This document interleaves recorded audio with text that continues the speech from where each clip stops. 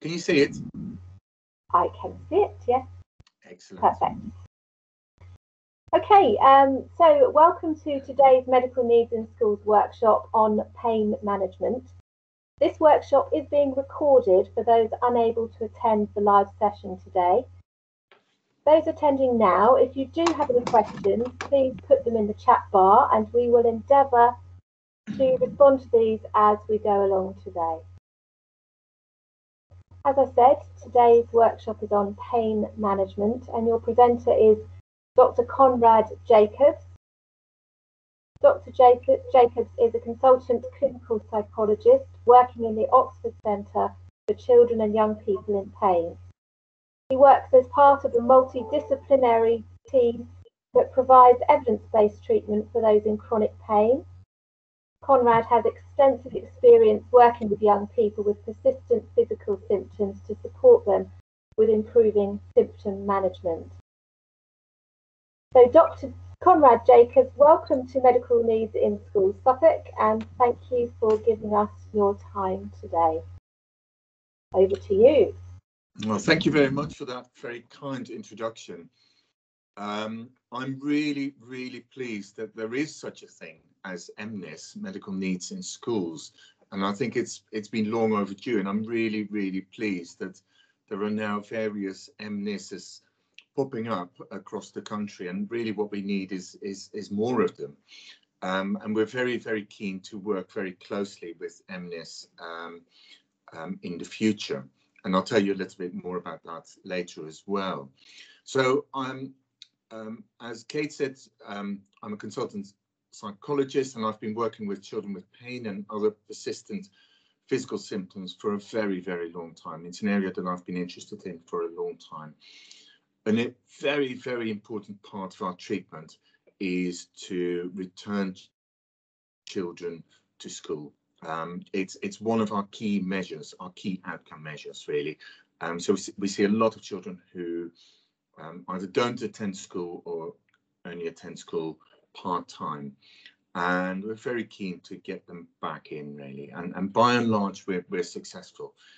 But in order to achieve that, we have to work very, very closely together with schools and with various people within schools. And some people understand pain better than others. And I think this is a really nice way for us to communicate from our perspective a little bit more about what we know about chronic pain and what we know helps as well. So I'll start my talk. I guess what I wanted to do to start off with is show you a website that is very, very helpful. I think the connection was gone for a little while. I want to show you a website that I found very helpful and that hopefully you will find very helpful too. I hope you can see this. The last page of my presentation is a resources slide that has this website on it. If I scroll down, this is basically a pain management course for children and young people. And so it's got something about an introduction to pain, pain and physical activity, pain and feelings, pain and mind-body connection, and ta-da, there it is, pain and school. So let's go to that website, to that part of the website. It's a really good section about chronic pain and school. It's written for children, so it's something that you can easily introduce to children and show them. But it's also very helpful, of course, for teachers and anyone involved in seeing children with chronic pain at school or college. So it talks about how school can be challenging, why do I need to go to school when I'm in pain, etc. So all this information is helpful for children, young people, but also for schools themselves. So I just wanted to quickly show you that website. Let me just go back to this. So, oops.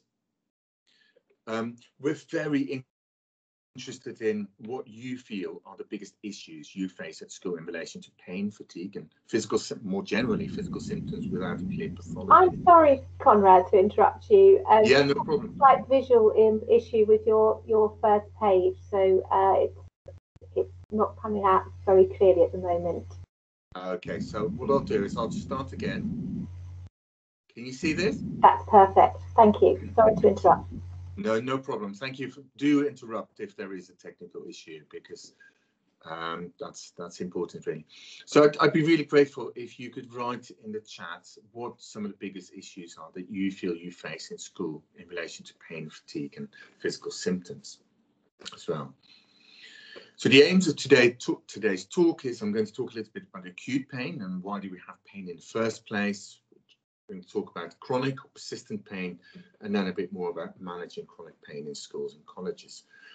So acute pain is quite obvious in a way what it is, namely, you get your fingers trapped in the door, or you hit your thumb with a nail or with a hammer, and lots of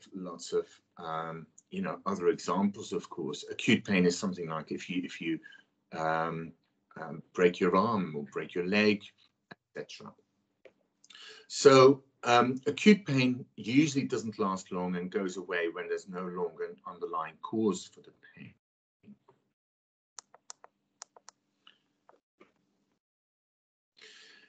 And acute pain is very helpful. Pain is our body's protective system. It's one of the protection systems that we have. And pain tells us that there is something wrong. So I break my arm, and it tells me that there is something wrong because of pain. If I didn't have pain, I would continue to use my arm and would actually do more damage. And so pain protects us from doing more damage to ourselves. And this is how pain has evolved in us and of course in animals as well. And this is a very, very good mechanism and system, of course. So pain alerts us that something bad has happened. But actually, pain is cleverer than that. So if you, for example, think of, when you move your hand closer to a candle, then pain doesn't just warn you that something bad has happened. It's actually warning you that something bad might happen very soon if you keep going. So very, very clever, of course. And, when you break your arm, you have pain, and actually that stops us from doing more damage. But we learn as well from pain. So I get my fingers trapped in the door, and what that tells me is don't be an idiot again. Don't get your fingers trapped. Or I might break my leg, jumping off a high ledge or wall. And really the lesson there is don't be an idiot, don't do it again. So there are lots of really good and useful things about pain. And so in so many ways, the message often is pain is a good thing. And there are people who don't feel pain for genetic reasons. And actually they get into trouble quite a lot. So they might drink coffee that's too hot, or they stand against a radiator that's too hot, or they go into the sea when it's too cold, and they don't really feel that there's anything wrong with them. Pain affects your sympathetic nervous system. Pain means danger. Danger means fight, flight, freeze response is activated. And so on average, people in pain, their heart rate is slightly higher. All the physiological effects of the fight, flight, freeze response are activated. And so your senses are just a bit more alert. And in terms of your eyes, and your skin is a bit more sensitive to touch. There's increased tension in muscles, which then in itself contributes to pain, increased rate of breathing. Very often children in pain feel very nauseous as well. This is a very, very common complaint, and actually it can be explained by the effects of sympathetic nervous system arousal, namely that all the resources in the body go towards those parts of the body, involved in fighting or fleeing, and those systems that are less relevant, such as your bowel movements, etc., are less involved and are less relevant at that point.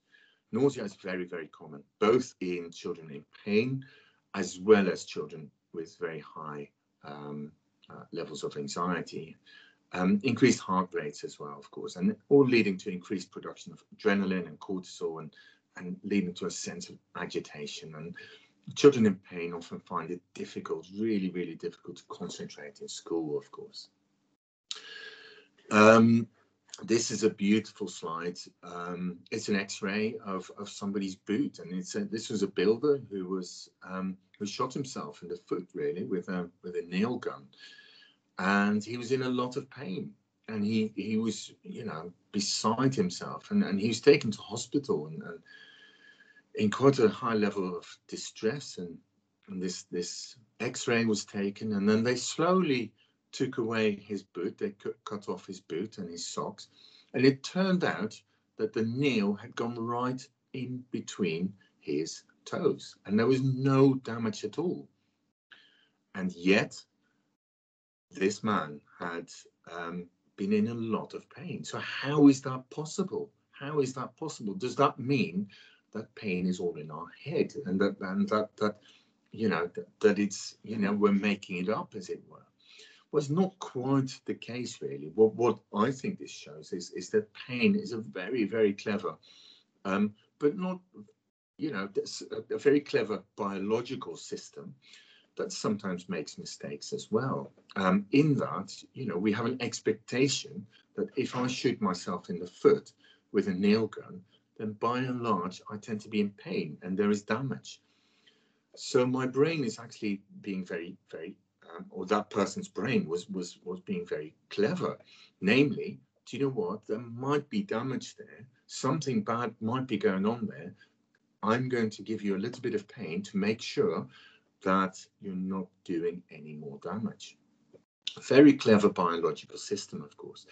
But in this case, you know, the brain didn't have an X-ray. So the brain didn't realize that actually that there was no damage at all. And so in a way, it got it wrong in this case. But in principle, very, very clever system.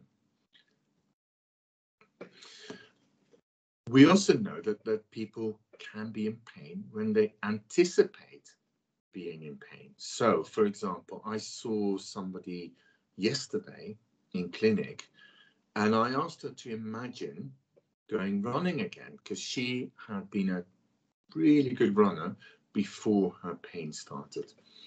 And I asked her to close her eyes and to think about running. And simply just thinking about it made her pain increase. And again, this is of course quite clever in some ways. Namely, if I for example,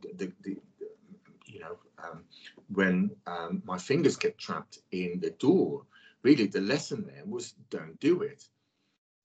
And if I think about doing the same thing again, then my brain would say to me, oh, you idiot, don't do it. I'm going to give you a bit of pain, a bit of extra pain. So what the brain very quickly gets used to is to become a bit protective and a bit careful about doing things. So even thinking about something that might be painful and that might do more damage, the brain says, do you know what, I'm going to give you a little bit of pain to warn you off. Pain memories are often very important. So our central nervous system will remember an event that caused pain so we don't do it again. A lot of the patients that we see say, I had a pain flare and I was in class and it was awful. It was one of the worst things that's ever happened to me. And I didn't want to tell anyone, and I didn't want to tell the teacher, and I didn't just want to get up and leave the room. It was just absolutely terrible. And these children remember that event, and they really, really want to make sure that they do not find themselves in the same situation again. So pain memories are often very want to do things or not. So just to summarize, acute pain has a trigger. It stops once your injury or illness is healed. Medication usually works. So if I break my arm, if my tooth hurts and I take medication, it usually works. It draws your attention. It's a warning you to protect. Don't do anything. Go and see the dentist. Go and get an X-ray. Keep your arms still. And it's the body's way of saying it feels threatened. And it's incredibly useful pain. If we didn't have this pain, we'd be in big trouble. So let me tell you a little bit more about what we call biomechanical pain. So biomechanical pain is to do with muscle weakness, or muscle tightness, or overexertion. And it's often the result of lack of activity or changes in posture. So many of the children that we see who are in pain, who have pain, chronic pain syndrome, they reduce their activity levels, so they stop going to school sometimes, they stop playing football, they stop dancing, they stop going out with friends, they stop going out on family walks. And the unfortunate side effect of that is, of course, that muscles get a bit weaker and some muscles get a bit tighter. Sometimes, children have very tight neck or shoulder muscles. Sometimes children overexert themselves and do a bit too much, and they become very achy. Their muscles get very, very achy. And the problem then is, of course, that this kind of muscle pain, biomechanical pain, then starts to feed into the overall problem. Sometimes children change their posture as well. So they might start off with ankle pain and they start to limp and put a lot of weight on the other leg. But then the other leg starts to hurt because there is too much pressure on that foot or on that knee or on the hip. And then they start to experience pain in the other leg as well. So sometimes you can have these kind of secondary biomechanical pain issues as well, which can very, I'm about to say easily, but it's not always easy, but which can be addressed by the physiotherapist in our team. So I'm going to talk a little bit more about chronic pain now. So there are lots of different types of chronic pain, and I've just put a few up here really. Complex regional pain syndrome, what's sometimes called juvenile fibromyalgia syndrome, headaches, backache, abdominal pain. There's a lot of children with what's called hypermobility syndrome, some children with Ehlers-Danlos syndrome, particularly type 3, the hypermobile type, and children with biomechanical pain, and lots of other types of pain issues really. So what we know about chronic pain, well, to be fair, there's an enormous amount of research that is being published and has been published probably since the late 50s, early 60s, and we know a lot more about chronic pain. And this presentation is obviously too short to tell you all about it. There's just a few things that I want to make get across. The first thing is that it's real. Chronic pain is real. So we never question whether a child is in pain. When they say they're in pain, they are in pain. And in my career, I have seen very few children who actually afterwards have confessed to me, do you know what? I wasn't actually in that much pain after all. We tend to take it very, very seriously, and we tend to really almost treat chronic pain as if it is acute pain. If a child had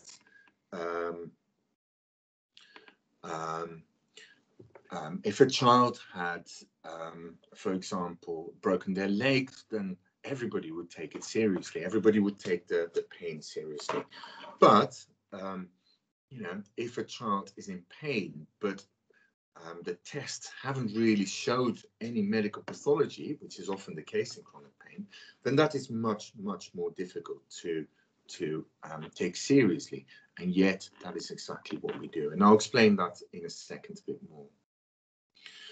Chronic pain is very common. This is quite an old slide now, but all the more recent research and surveys show the same thing really, namely that pain is very common.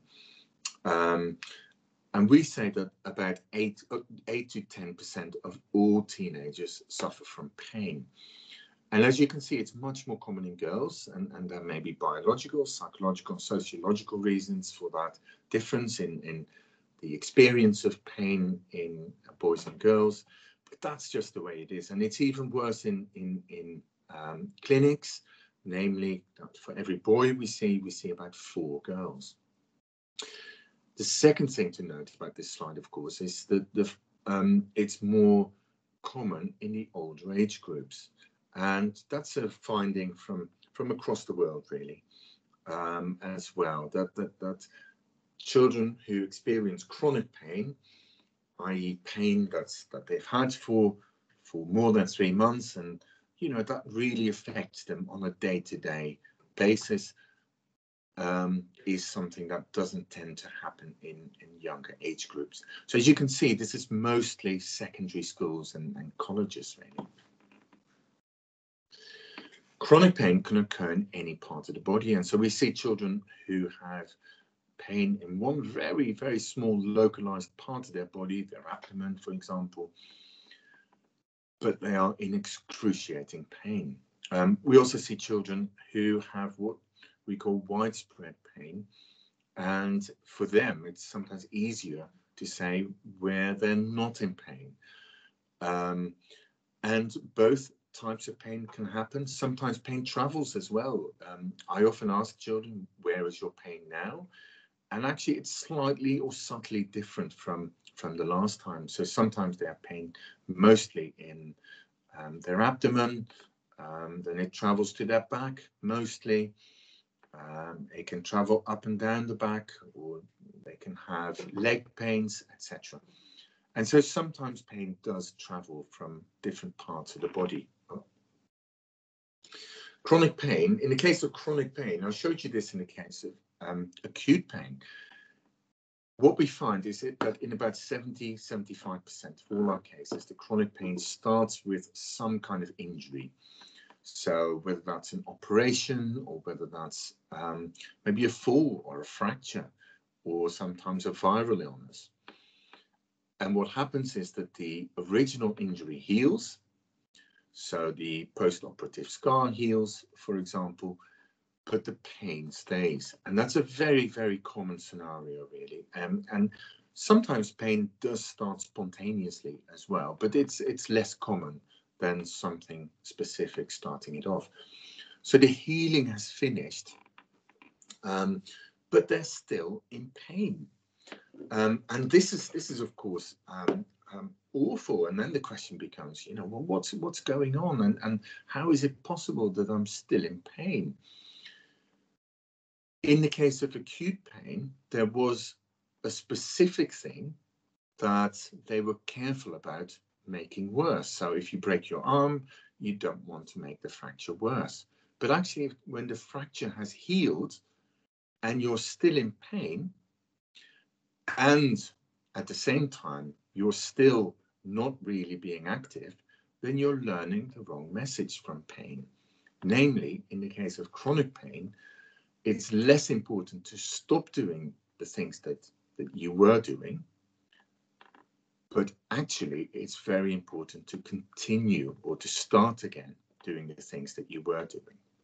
And this is really important about chronic pain, that we shouldn't really, in the case of chronic pain, listen to the pain message. The pain message basically says, be careful, be cautious, things might get worse, you might do more damage. But in the case of chronic pain, there is no more damage that you can do, because there is no more injury that you can do. And I'll talk about that in a second a bit more. I like visual illusions, and you can see one behind me, really, a nice Escher drawing. What they show is that sometimes the brain can interpret information in a way it thinks it's helpful, but it's not always the case. So, for example, this visual illusion, I like it. Can you see the triangles? Can you see the triangle in the middle? Is it actually really there? It's not. And the reason for that is that actually all the information that we receive, all the information, or the external information, or the internal information that goes into our brain builds up a picture of reality as it is out there.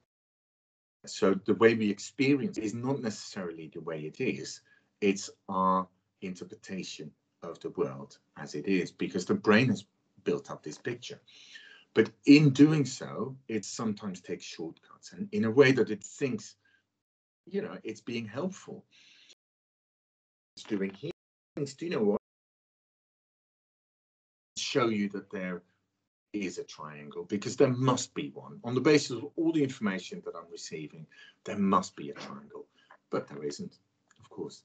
And it shows us that sometimes the brain misinterprets and gets things a bit wrong. And that's happening in chronic pain as well.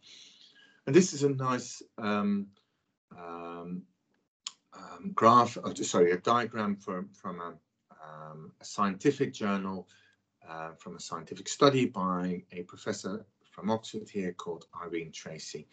And what it shows is how complex pain is really. We know that the chemicals, the neurotransmitters in the brain are involved, the structure, we know quite a lot about, you know, the pathways that lead to the pain experience. Top right, you can see mood, depression, and catastrophizing and anxiety. Catastrophizing is quite important in the experience of pain. You know, if you think about the worst possible outcome quite a lot, then that is likely to exacerbate your pain experience. We saw earlier from the X-ray of the builder's foot that the context is important, and your pain beliefs and your expectations.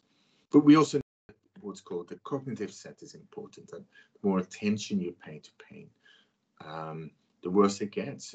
Some children become what's called hypervigilant. So they get up and they start to monitor their pain constantly. Oh, this is not good, this is not good, this is bad, it's getting worse, uh-oh, better be careful, etc. So we know that pain is complex.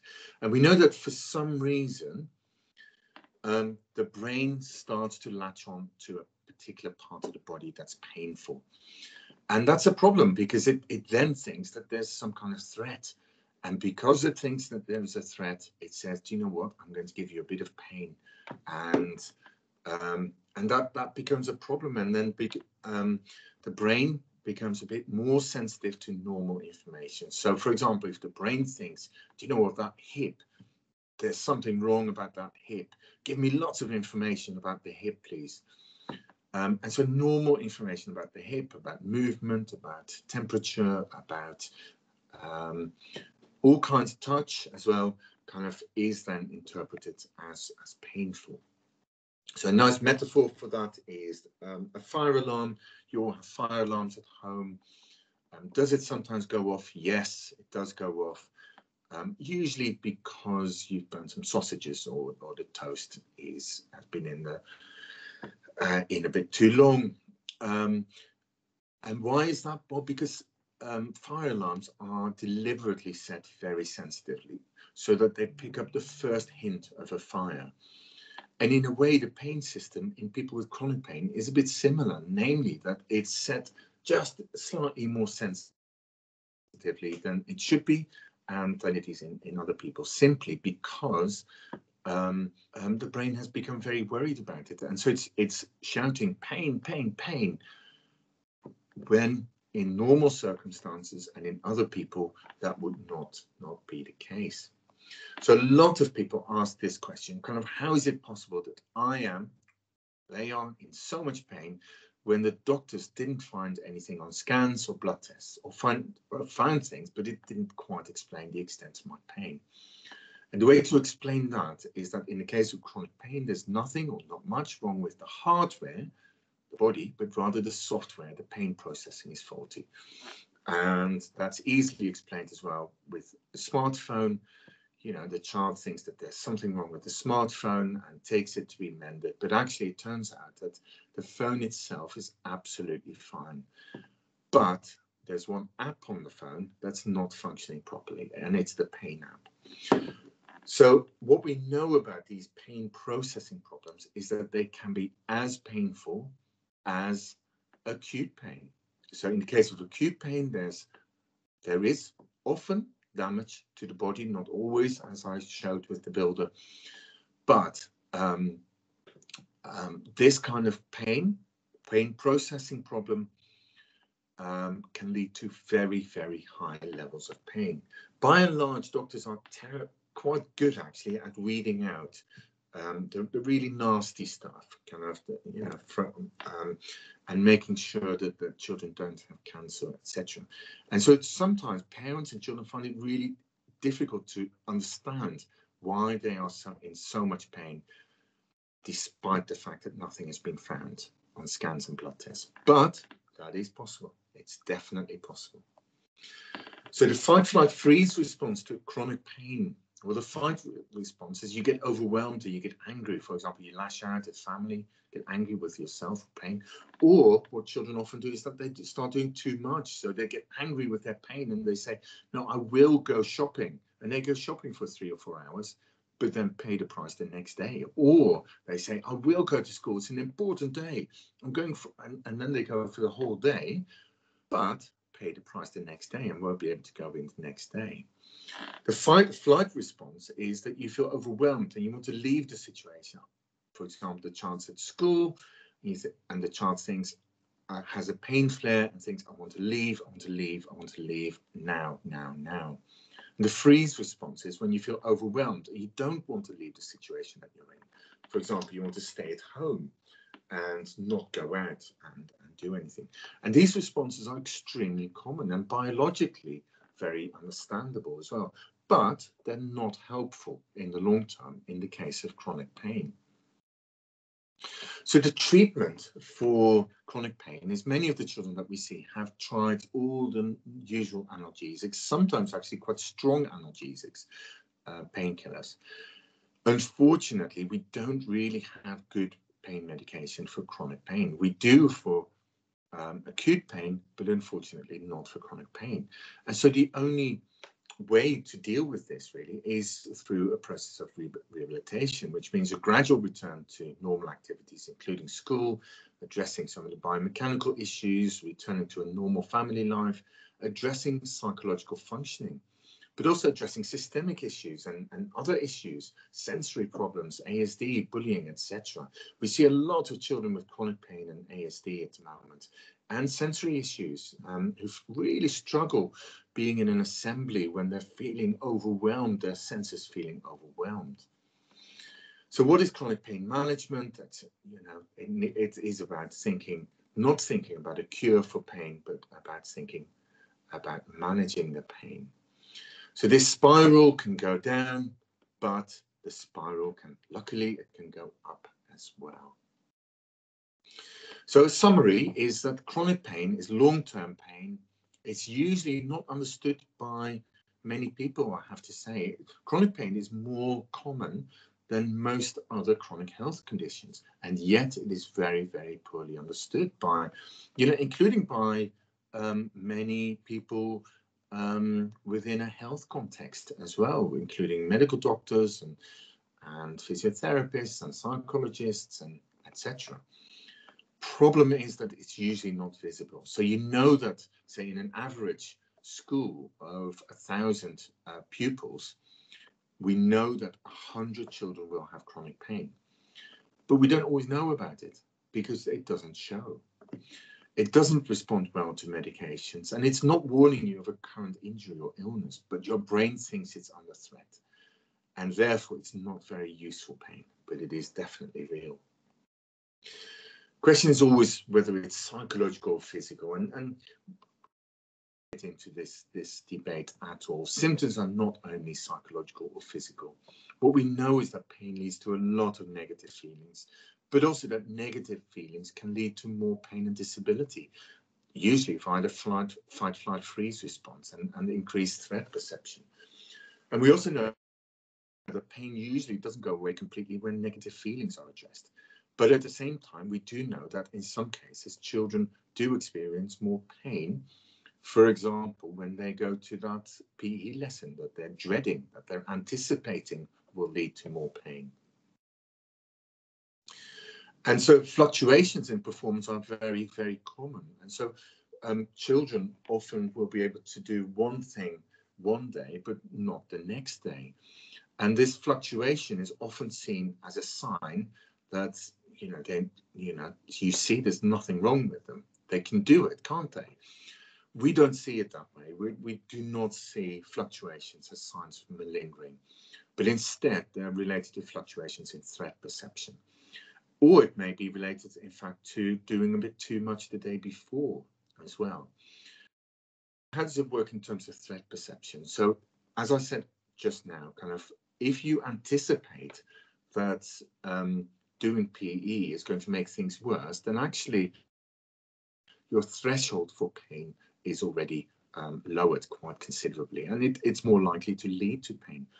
But it also works for that particular French or German or lesson or science lesson or English. I need to make sure that I mention all the subjects, of course, now. But anyway, imagine all the subjects. If the child dreads going into one particular one, then that will increase their fight, flight, freeze response. It will increase their anxiety and stress, which will lead to an increase in pain as well. That doesn't mean that the pain is psychological, as it were. It just means that there is an increase in threat perception. Parents, the large majority of parents do their best in difficult circumstances. In a very, very tiny number of patients, we see factitious or induced illness by proxy, particularly kind of in parents with quite severe mental health issues, really. And in a small number of cases, we know that we have to involve safeguarding and MASH, particularly if we find that parents are quite extreme in terms of either their protective behaviors, so they will not allow their child to do anything, or in terms of the exact opposite, actually, namely neglect. They don't get involved at all, and they don't really care about what happens to their child. They don't respond at all to any communication from the school, etc. But by and large, we really, really try to work with parents, and they want to work with us.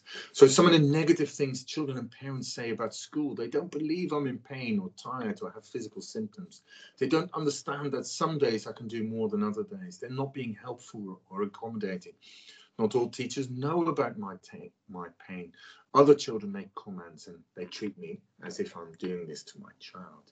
Quite common to hear these kinds of comments. I'm sure they have comments about us to the teachers as well.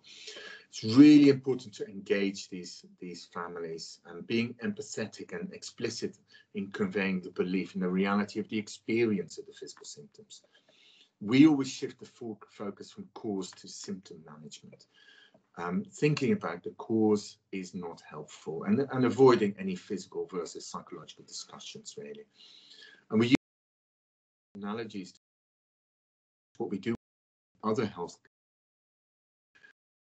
and nihilism and room for and suggest that there is room for optimism. So some management strategies, as I said, engagement is absolutely vital with these families. They can be tricky sometimes, but we have to make sure that we engage them.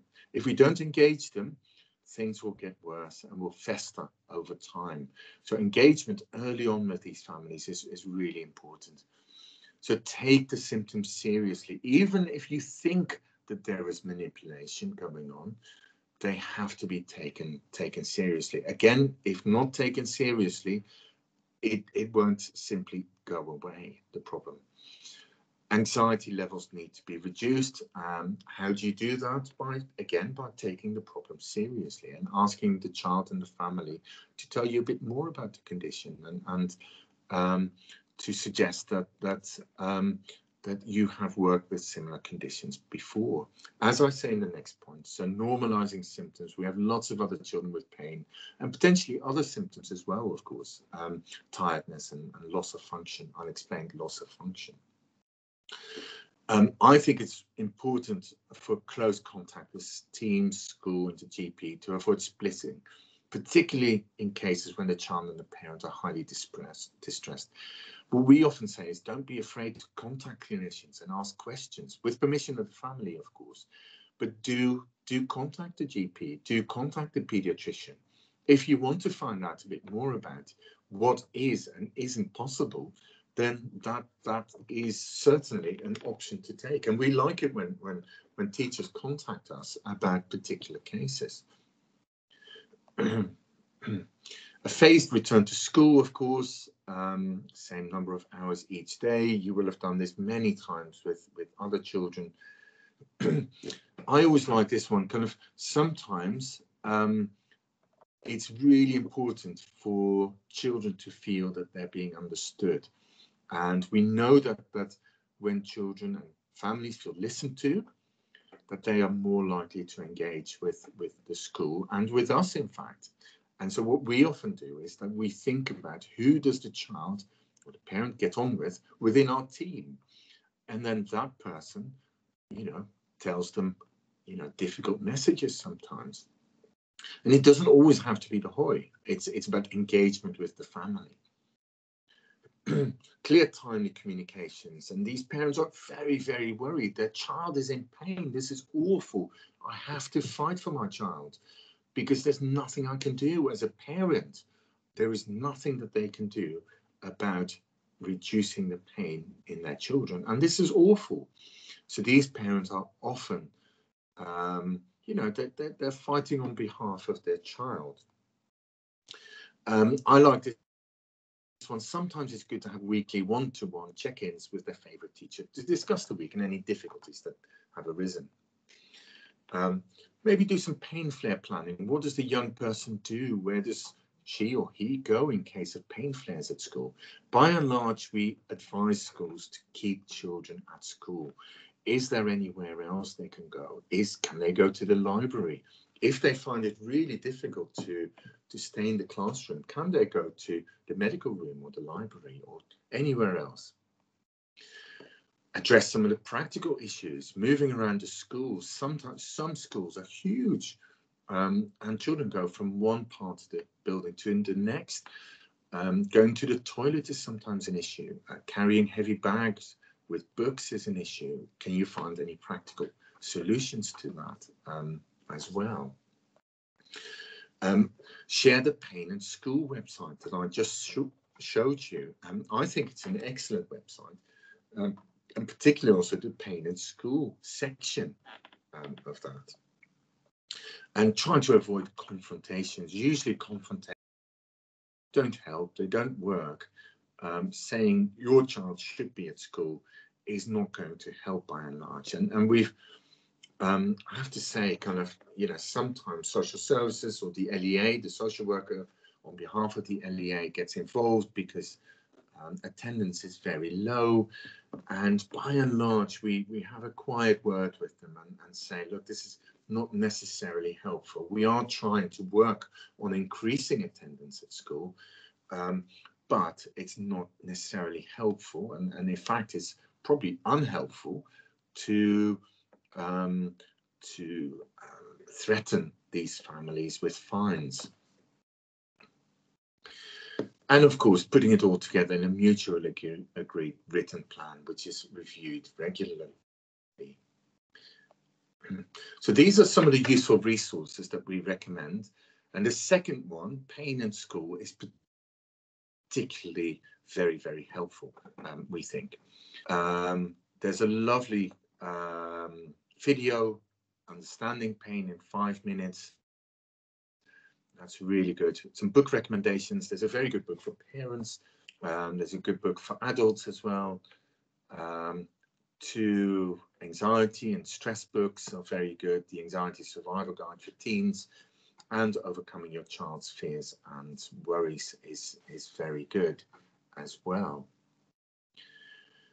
So I wanted to leave it there, just to let you know that this is the first in a series of talks that we're doing, and we are organising a joint conference between MNIS and our centre, Oxford, the Oxford Centre for Children and Young People in Pain, And we'll be talking a bit more about pain. And these are 2-hour sessions between 4 and 6 in the evening on the 26th of February, on the 26th of January, it should say, on the 2nd of February and the 9th of February, 2021.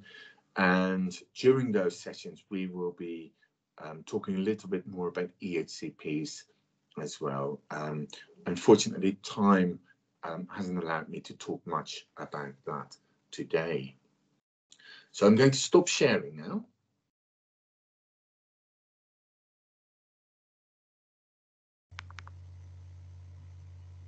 So thank you, Conrad. There was some, Leslie has put some comments in the chat bar. Are you able to see those? I can see joint pain, yeah, absolutely. So Leslie, feeling worried about pushing the child to join in, it's really, really difficult to get the balance right between, on the one hand, in the end, where we want to end up is for children to join in with everything. That's where we want to end up. But at the same time, in order to get there, we need to accommodate children a little bit, and we need to think about where they're coming from and where they're at that particular point. So you can't just go from A to B very, very quickly, and it has to be a joint project. And so we never push children in any way. We don't push the children, we don't push the parents. We explain where we want to go, and then we talk about, well, what are the steps to get there? And you know, that's a process called pacing, of course, and gradually introducing more and more activities. So you don't join PE, a full PE lesson straight away. You just join for the first 5 minutes maybe, or you just get changed. Maybe just getting changed is the first step towards joining PE. So you find the smallest step that is acceptable to the child, and you work from there. It's better to start off low and be successful than to start off too high and suffer another setback, really. With young children, their inability to direct us as to the cause or the center of the pain. Yeah, so that is, I would sit down with the family, to be perfectly honest, and it's about engaging the family and finding out a little bit more. And sometimes that might be around kind of, okay, can you show us some of the letters? Do you mind if we contact the pediatrician or the psychologist or the physio who's involved? And that might be really, really helpful. In the end, to be perfectly honest, if a child is in pain, to some extent, we are not too concerned about what causes it. What we want to do is make sure that they participate a little bit more. So again, it's about avoiding that discussion around cause, but you know, really moving on and looking at participation. So Leslie also says, feeling worried about giving non-prescription pain relief, e.g. Calpol, on a regular basis at parent request. It's a really tricky one, because by and large, pain relief doesn't help, or it just takes the edge off a tiny bit. Again, you may want to have a discussion with the GP or with the pediatrician in relation to this. By and large, we don't necessarily recommend pain medication, and in fact, what we often do is try to get people off it. But we are also aware of the fact that if we try to get them off pain medication too quickly, then that doesn't tend to work either, because they're used to it. You know, they may feel that it doesn't work, but at the same time, at least it's one thing that they can control, and one thing that they can do in response to pain. Any other questions, or anything else that anybody wants to ask. It's been very, very clear.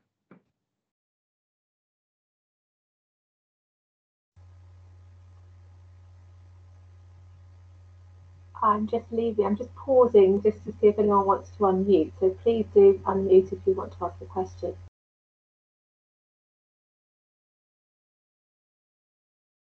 Okay. Well, thank you, Conrad, for your time today. An excellent presentation, so useful for us. Really, really interesting. We appreciate your support today. A recording of this workshop will be uploaded onto our Radwell Trust website, and that will be under the Outreach Services and Medical Needs in Schools. If you wish to hear it again or share it with colleagues, I know that many of our colleagues were not able to attend today, but will be catching up with this. So hello to you, those people that have joined us on the recording, and thank you very much again. All future workshops are also advertised on the website. Our next one is going to be on gender dysphoria, a clinical perspective, and that's going to be held on Monday the 30th of November at 3:30. I think that's all from me, Conrad. Just a final thank you, and really enjoy our collaborative working with our Oxford colleagues, so thank you very much. Thank you very much for having me. Okay. Bye-bye. Bye-bye, everyone. Bye.